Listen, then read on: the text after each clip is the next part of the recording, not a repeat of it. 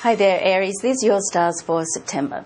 There's lots of money around you at the moment, which is great news. I'm sure that's putting a smile on your face, but there's also a caution not to be too frivolous with your cash.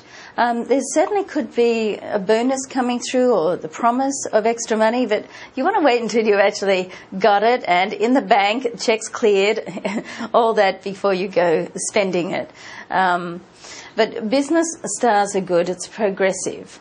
So what you need to do is just keep planning things out and, set your budget. Maybe your budget needs resetting as well. Now, also, finances come up in your personal sector of your life as well.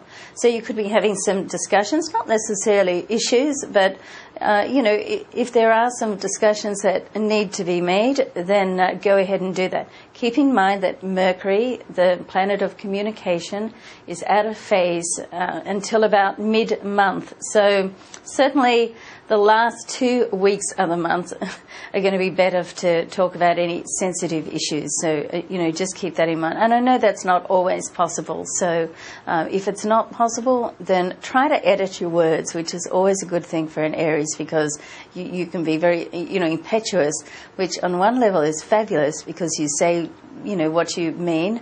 But sometimes it's good just to sort of think before you speak. Lots are happening around love. You could be settling down. This is certainly one of those times in the year where the universe or the stars or planets bring Cupid a little bit closer to your heart, okay? But you do have to be ready to embrace love into your life. And I only say that is because sometimes we're not always ready. There can be other things happening. So if you're single and you don't find love at this precise moment, don't worry because there's lots of other times during the year which you can, love can sort of tap you on the shoulder.